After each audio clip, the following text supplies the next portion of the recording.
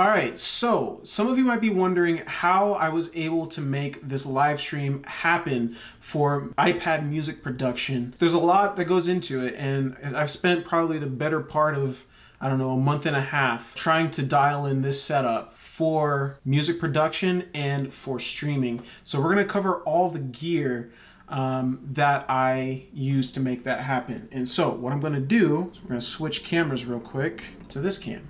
What I'm doing is I've got my iPhone hooked up, and this is actually something I'm going to talk about. This iPhone is my secondary cam. It's usually my overhead cam. You're probably used to this angle without the cable in the way. But yeah, so this is my iPhone 11 Pro Max, so not the 12, just the 11, and it's doing pretty good. Let's check out what we got. So I'm going to start with my main camera. This is the Sony ZV-1. I have a handle grip that you attach to the Sony ZV-1. That makes it possible to have 2 additional ports over here to mount with.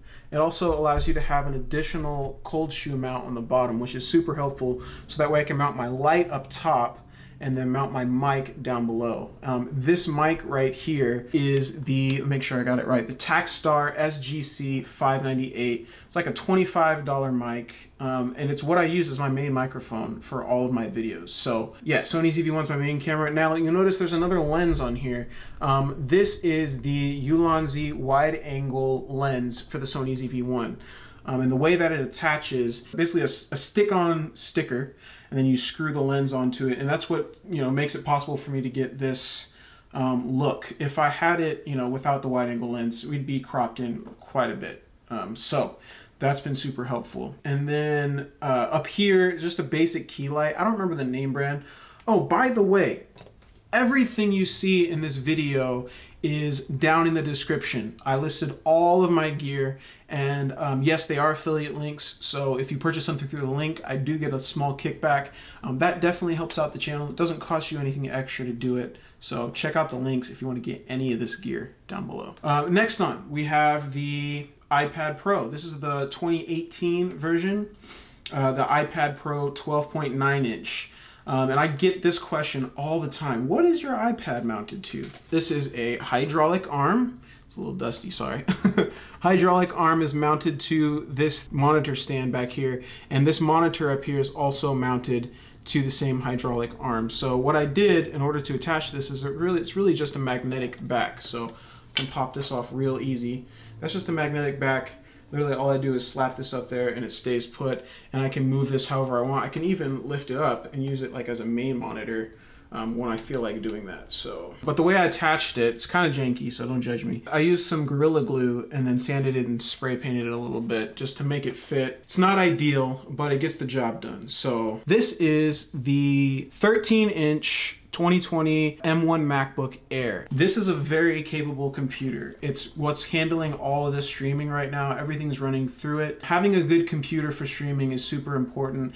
I opted to go for a MacBook instead of the Mac Mini. It's only a slight hit in power in comparison to the M1 Mac Mini. It's really, really, really similar. But this is the base model. The 8 gigabytes of RAM, 256 gigs of storage, the 7-core GPU, and it handles this all like a beast. So, plugged into that is my CalDigit TS3 Plus dock. It's a Thunderbolt dock. I actually got this most recently. The primary thing I like it for is being able to have an extra Thunderbolt port. So I have 2 Thunderbolt ports here in the front, you know, using one for the cable. This one gives me an extra Thunderbolt port in the back with its own independent controller. So it essentially turns my 2 Thunderbolt ports into 3. And then it's got just a whole host of other peripherals that you can plug into the back. So my monitor is running through there. All my cameras are running into there. My audio in and out's running into there. And I'll talk about how I got that wired in a sec. So I'll show you this.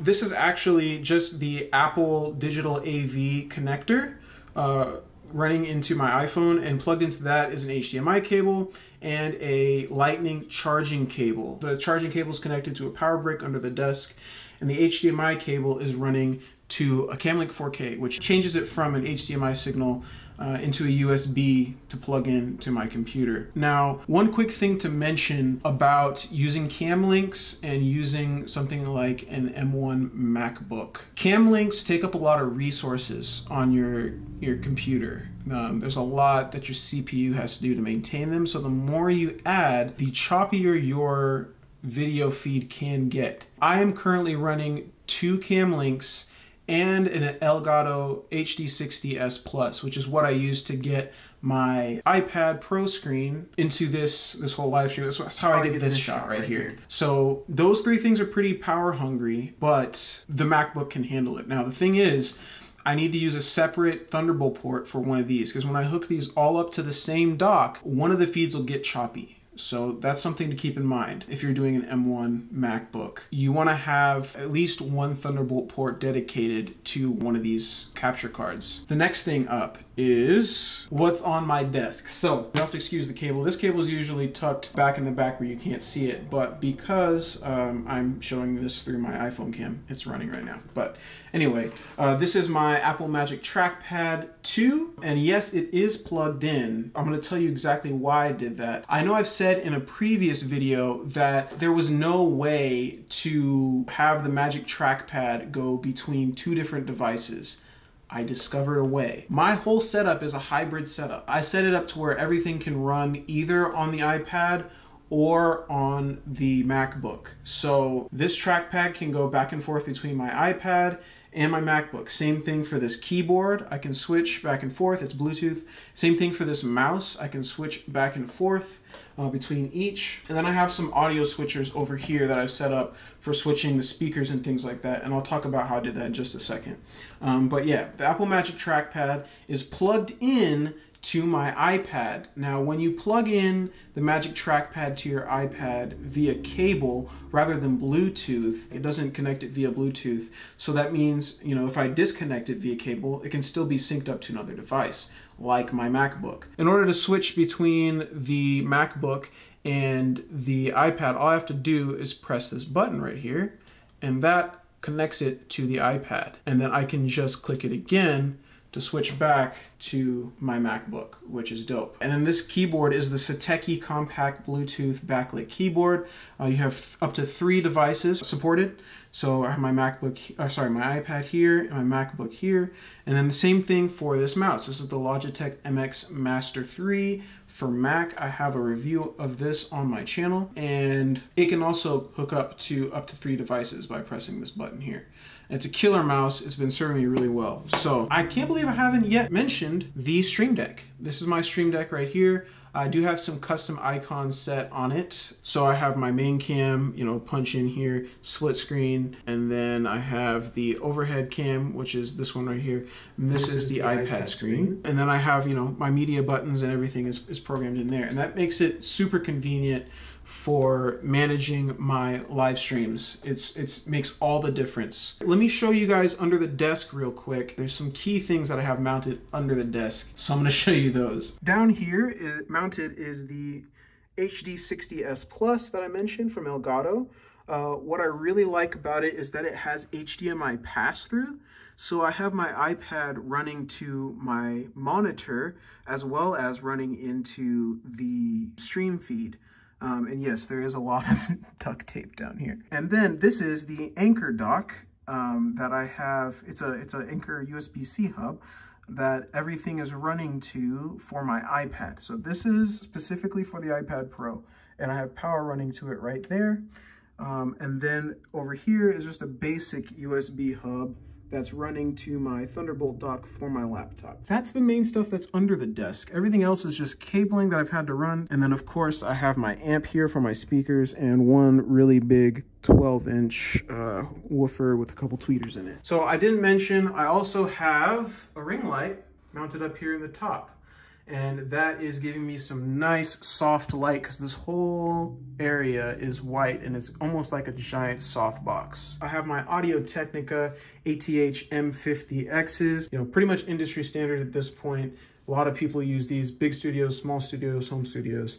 I'm sitting on a headphone stand, And then right here, I don't remember the name of these, but I'll have to remember to include these down in the description. But these are a couple of audio switchers. This one specifically is for my headphones. So this can allow me to go back and forth between my iPad and my MacBook just by the push of a button. And that was some clever cable routing to make that happen. And then this one is for my speakers. So, and by the way, both of these have volume control, so up and down, and I can even mute them. They're both muted right now. This one is for the speakers. So, you know, switch back and forth between the MacBook and the iPad just with the push of a button. Up here is my microphone. This is my Blue Spark. This is a pop filter here, and it's on a boom arm, so I can easily pull this out when I need it, just like that. And I can put it back when I need to. Then over here, I know you probably noticed my Focusrite Scarlett 2i2. So that's my current audio interface that I'm using for my iPad.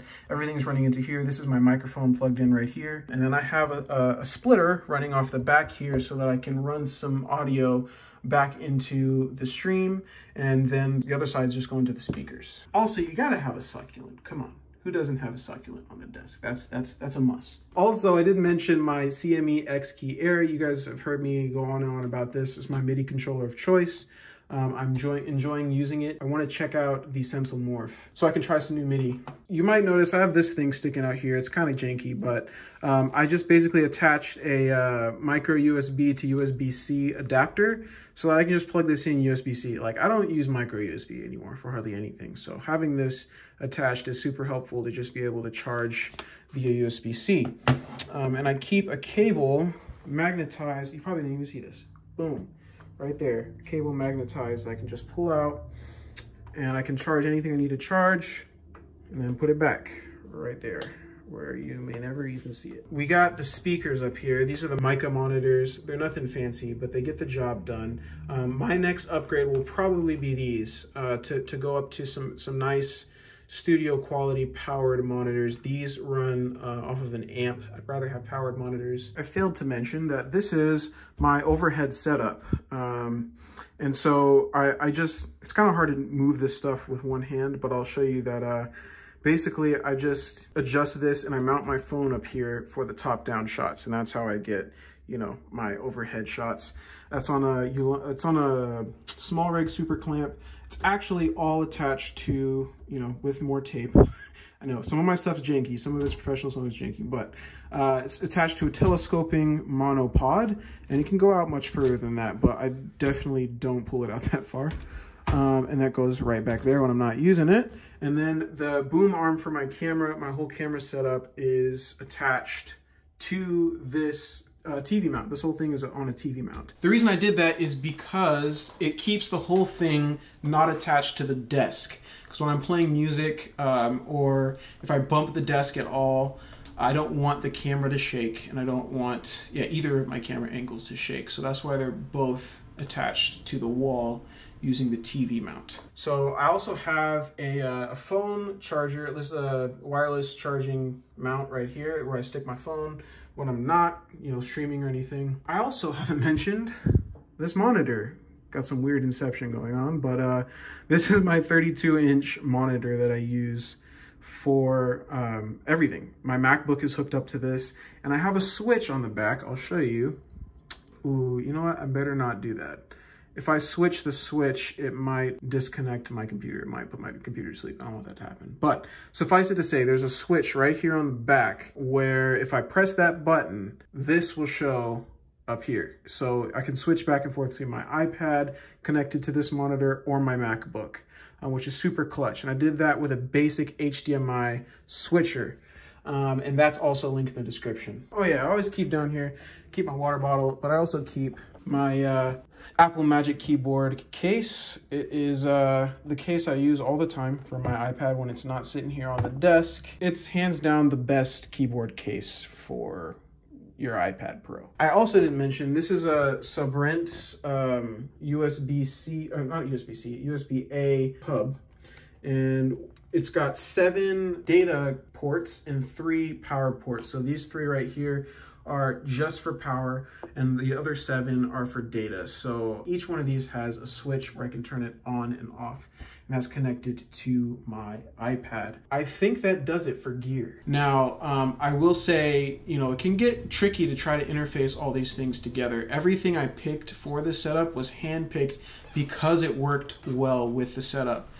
So if any of you guys are trying to do something like this for yourself, if you have any questions, hit me up here, or you can follow me on Twitter and Instagram at Jahrell Amani. And oh, sorry, let me fix my mic. Okay, sorry, my mic probably got weird because there's dual mics. And I will be happy to answer questions. So, hopefully you guys got something valuable out of all of that. Like I was talking about for the desktop setup, for the streaming setup, don't forget everything's listed down in the description if you want to pick up any of the gear I mentioned. Until next time, creatives, go make something dope, and I'll see you in the next video.